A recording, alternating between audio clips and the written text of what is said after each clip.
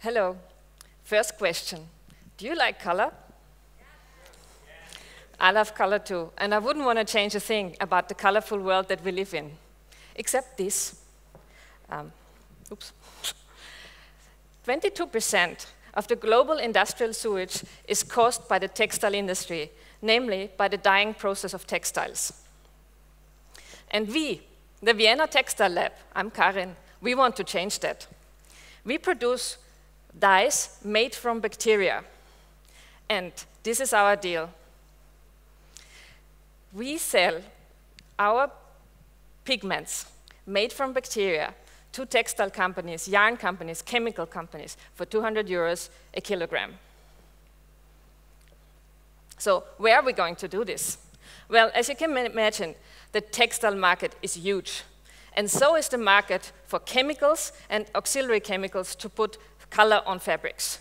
This is like a 17.6 billion euro business. That means 3 million tons of these dyes are consumed every year globally.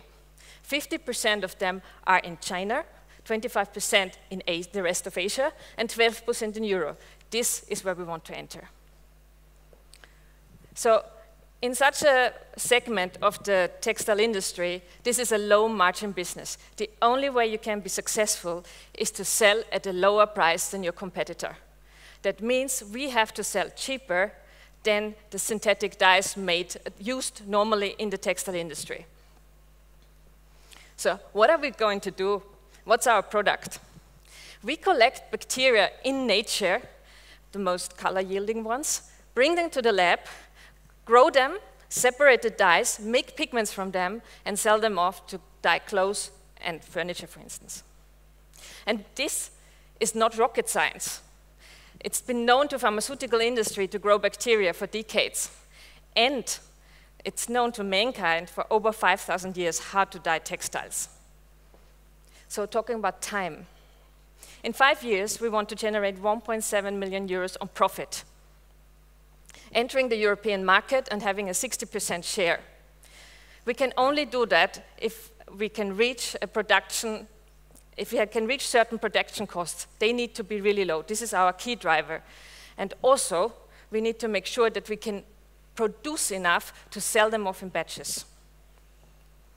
So, second question, look down on yourself. Look at your t-shirt.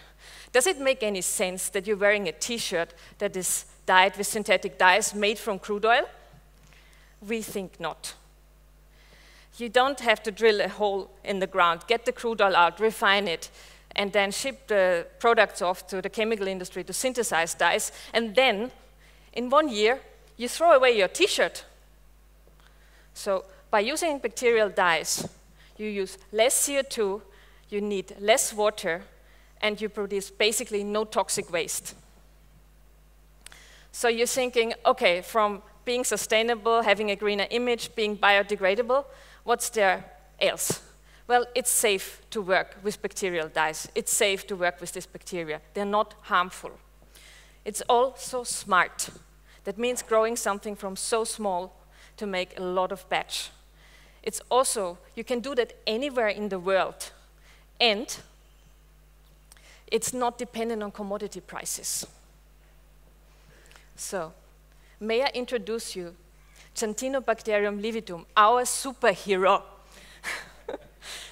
Then, Eric, he's a chemist and artist. He's been collecting bacteria all around the world for decades to find the most yielding one. And he's painting with live bacteria.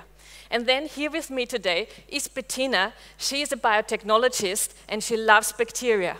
There's also Dania, who loves bacteria as well. And me, I'm Karin, I'm chemist and a manager.